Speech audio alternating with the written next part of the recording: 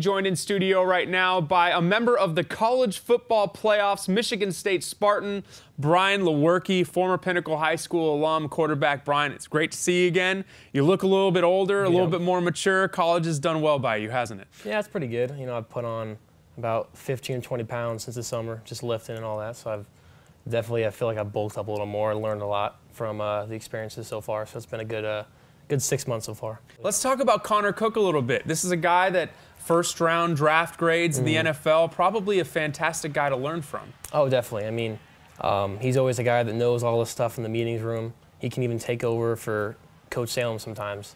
So it's definitely been good to learn from him. If I have any questions, he's definitely willing to be able to answer your questions. He'll go out of his way to make sure that the younger guys know what they're doing. And Coach D'Antonio, what kind of a person has he been in your life and the offensive coaches? How have you felt your game has improved in this year, even though there hasn't been any game action? Yeah, I think Coach D is a great guy. When my dad had some health problems, he allowed me to come back home and come see him, which was really awesome. So it shows that he cares about the family. But I mean, just their offense, what he's teaching and all that, I think I've learned a lot just from even working the scout team, which is what I've mainly been doing. I've just been able to, just peek in and learn as much as I can from the offense when I'm able to.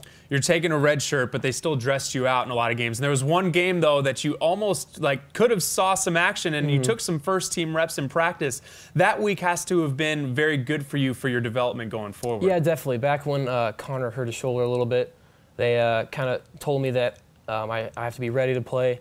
Probably, I mean, the chances that I actually would have played were very small, but I was able to take, some reps with the actual team, being able to learn their offense back from when I learned it in camp. So I was able to apply what I learned and show the coaches that I'm ready for spring ball. So Connor's going to be off to the NFL after the season. You guys have some quarterbacks in front of you that have age on you, but what are some of the goals here? You're not writing yourself off as a chance to start next season. You're going to compete for that job. What are the things that you feel you need to accomplish to put yourself in that best position? Yeah, I mean, obviously being able to play is one of my main goals for next year.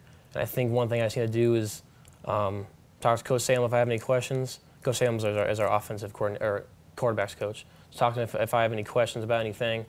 Learn as much as I can, watch as much film as I can, make sure I know the offense so I'm prepared for when I have to show it to the coaches. That's Brian Lewerke, the former Pinnacle High School quarterback, now at Michigan State. The Spartans are in the college football playoff, and hey, he could play at University of Phoenix Stadium. How funny would that be coming back home for a chance to win a national championship? Again, thanks, Brian. Jared Cohen with Sports360AZ.com.